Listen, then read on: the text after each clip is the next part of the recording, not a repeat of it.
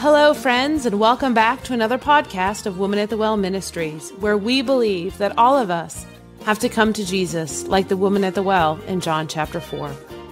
Our highest priority is making God real in your life. Whether you are listening in our app, in your favorite podcasting app, or on our website at watwm.org, we invite you to sit down with us as we look to the scriptures to learn more about God and to strengthen your daily walk with Jesus Christ. Living her life for Christ, she's a happy girl. She's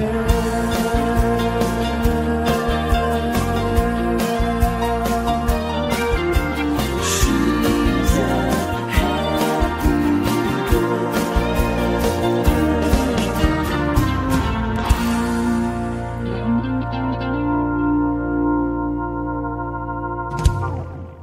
In this episode of the Women at the Well Ministries podcast, join Kim Miller and Erika Klose in a conversation as we walk with Jesus. In today's conversation, we continue a series on the book of Proverbs, and in today's podcast, we're discussing the lessons learned in Proverbs chapter 8. Hello, everyone. My name's Erika Klose, and I'm here with Kimberly Miller. Hello, and thank you for joining us in this podcast of Women at the Well Ministries. And today we are going to unfold the truths found in Proverbs chapter 8. And its basic tenets are the excellency and eternity of wisdom. I will begin reading them, and Erika will pick up the second half. Doth not wisdom cry, and understanding put forth her voice? She standeth in the top of high places, by the way in the places of the paths. She crieth at the gates, at the entry of the city, at the coming in at the doors. Unto you, O men, I call, and my voice is to the sons of man. O ye simple, understand wisdom, and ye fools, be ye of an understanding heart. Hear, for I will speak of excellent things, and the opening of my lips shall be right things. For my mouth shall speak truth, and wickedness is an abomination to my lips. All the words of my mouth are in righteousness. There is nothing froward or perverse in them. They are all plain to him that understandeth, and right to them that find knowledge. Receive my instruction and not silver, and knowledge rather than choice gold. For wisdom is better than rubies, and all the things that may be desired are not to be compared to it. I, wisdom, dwell with prudence, and find out knowledge of witty inventions. The fear of the Lord is to hate evil, pride, and arrogancy, and the evil way. And the froward mouth do I hate. Counsel is mine, and sound wisdom. I am understanding. I have strength. By me kings reign, and princes decree justice. By me princes rule, and nobles, even all the judges of the earth. I love them that love me, and those that seek me early shall find me. Riches and honor are with me, yea, durable riches and righteousness. My fruit is better than gold, yea, than fine gold, and my revenue than choice silver. I lead in the way of righteousness, and in the midst of the paths of judgment, that I may cause those that love me to inherit substance, and I will fill their treasures. The Lord possessed me in the beginning of his way, before his works of old. I was set up from everlasting, from the beginning or ever the earth was. When there were no depths, I was brought forth, and there were no fountains abounding with water. Before the mountains were settled, before the hills was I brought forth, while as yet he had not made the earth, nor the fields, nor the highest part of the dust of the world. When he prepared the heavens, I was there. When he set a compass upon the face of the depth. When he established the clouds above. When he strengthened the fountains of the deep. When he gave to the sea his decree that the waters should not pass his commandment. When he appointed the foundations of the earth. There I was by him as one brought up with him, and I was daily his delight, rejoicing always before him, rejoicing in the habitable part of his earth, and my delights were with the sons of men. Now therefore hearken unto me, O ye children, for blessed are they that keep my ways. Hear instruction and be wise, and refuse it not. Blessed is the man that heareth me, watching daily at my gates, waiting at the posts of my doors. For whoso findeth me findeth life, and shall obtain favor of the Lord. But he that sinneth against me wrongeth his soul. All they that hate me love death. This is a really, really neat proverb. It absolutely is. And I love it that he tells us that to find it young, to find wisdom young. But it's never too late. And God gives wisdom to those who ask for it. He gives it to them liberally. And he talks about wisdom's call in the very beginning. Wisdom is always calling after us. I feel like when I think of wisdom as one who is calling, I think of how I believe that the Holy Spirit is constantly calling to us and calling out to us to ensure that we are going down the right path. But wisdom is calling all the time. Amen. And it talks about wisdom when it calls, it's speaking the right thing. As you were saying, it's telling us to do the right thing. It's giving you the direction you should go. And so when we seek after wisdom, and we hear him say in chapter 9, which we're not there yet, but he says, the fear of the Lord is the beginning of wisdom, and the knowledge of the holy is understanding. And so what we know is that if you want to be wise, you need to have fellowship with the Lord. And so the very beginning of wisdom is understanding your need for the Lord in your life. Absolutely. I think that that's one of the things that I really appreciate is the same way that the Lord has a call upon our lives. And if we're not saved, that call is that we would be saved. But he is literally calling to us all the time. You know, that we read in Revelation, behold, I stand at the door and knock. You know, there is a constant knock, a constant call of the Lord that is coming after us and trying to have us as his child and for him to be our savior. And in the same way, wisdom is always calling, asking us to follow, asking us to understand, asking us to seek after the truth that is given to us, right? Everything that the wisdom gives us, everything God's word gives us is truth. It grows us in righteousness. There's nothing perverse in it. And all of those that receive wisdom and receive the Lord's instruction receive so much more than anything else the world could give. I love verse 10, receive my instruction and not silver, and knowledge rather than choice gold. And 11, for wisdom is better than rubies. And what I love also about that is when you understand that wisdom is always calling you, and that wisdom begins by understanding who Jesus is and having a relationship with him.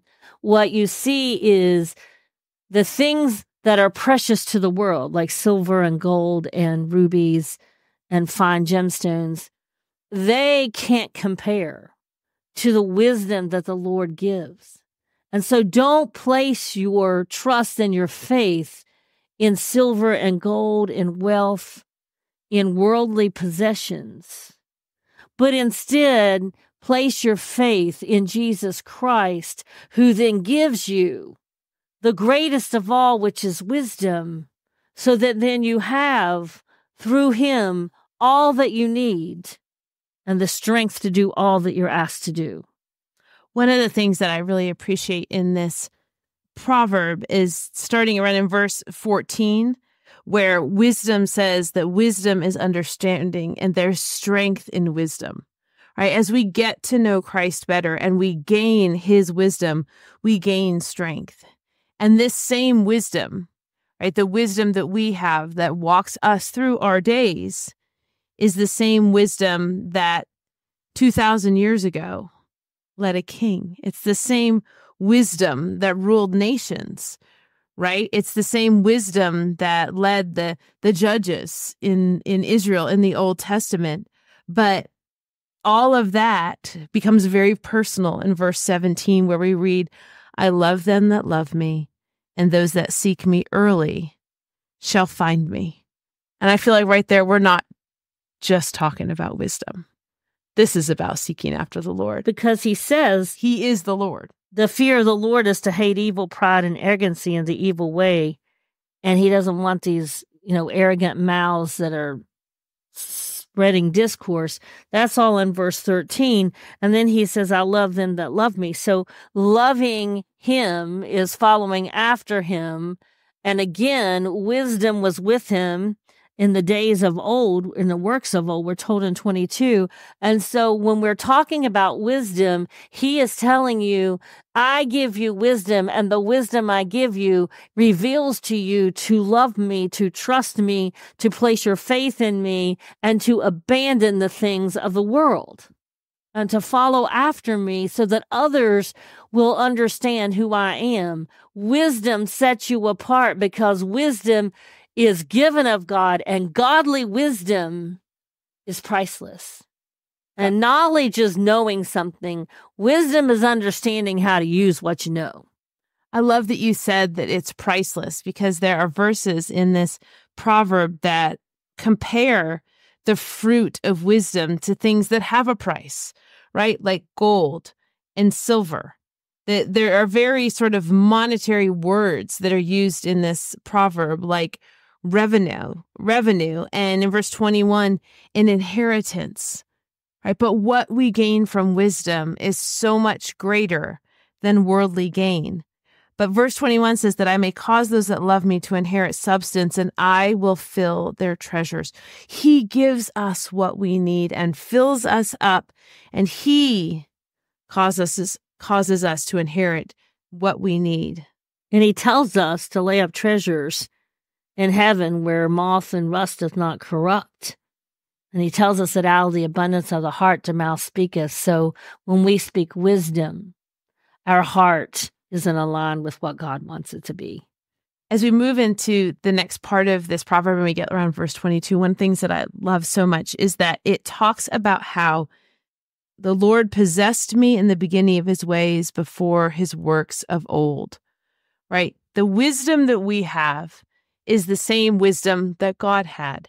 And then this whole proverb goes on and talks about how the wisdom that God gives us, the wisdom that God had, is the same wisdom that God had with him when he created the earth. And the whole creation story is like written right here, right? Everything that the Lord did, the wisdom of God was with him in the creation. So when we look at all that the Lord did in creating our earth, in creating us, that same wisdom of understanding and order and putting things together the way they're supposed to be put together, we're given that same wisdom. And in verse 32, now therefore hearken unto me, so listen to me and keep the Lord's ways. All that same wisdom that God used when he built this whole planet is freely available to us. We just have to hearken unto him to have it. And he tells us that we are to hear instruction and to be wise. Don't refuse instruction. Don't be a know-it-all. But he says, if we ask, we shall receive. If we seek, we shall find. If we knock, it shall be opened unto us. He explains to us that if we call unto him, he'll answer us. And we need to be seeking him. He says, but seek ye first the kingdom of God, and all these things shall be added unto you. We must learn to hear instruction and to seek it, and don't refuse it, and hear what it has to say. I love that in 34 we read too, that blesses the man that heareth me, watching daily at my gates. We need to be coming after the Lord and seeking his wisdom every day, right? It's not an infusion. It's not something that we get in one shot, because when we do that, when we wait at God's doors, when we watch daily at his gates and look for him daily, we get verse 35. For whosoever findeth me findeth life and shall obtain the favor of the Lord. We want the life that God gives us. We want the favor of the Lord. We want to love the Lord, and we want to have every blessing that he could ever give us. It is absolutely amazing to me to know that that same wisdom that created all that we could ever see is the same wisdom that is available to me to live this life. That is a gift, a priceless, priceless gift available to all. And he's so clear about what wisdom is that he says it twice. In Proverbs 1:7, he says, the fear of the Lord is the beginning of knowledge, but fools despise wisdom and instruction. And in Proverbs 9, verse 10, he says, the fear of the Lord is the beginning of wisdom, and the knowledge of the holy is understanding. Wisdom begins with having a clear understanding of who God is. Absolutely. Well, we hope that you have enjoyed walking through Proverbs chapter 8 with us. I know that we have enjoyed it, and I know we're taking some time in each of these Proverbs, but that's what the Lord wants us to do. He wants us to spend time in His Word and spend time with Him. We hope that you join us at your next available opportunity, but most importantly, we hope that you know that Jesus loves you and that you are loved.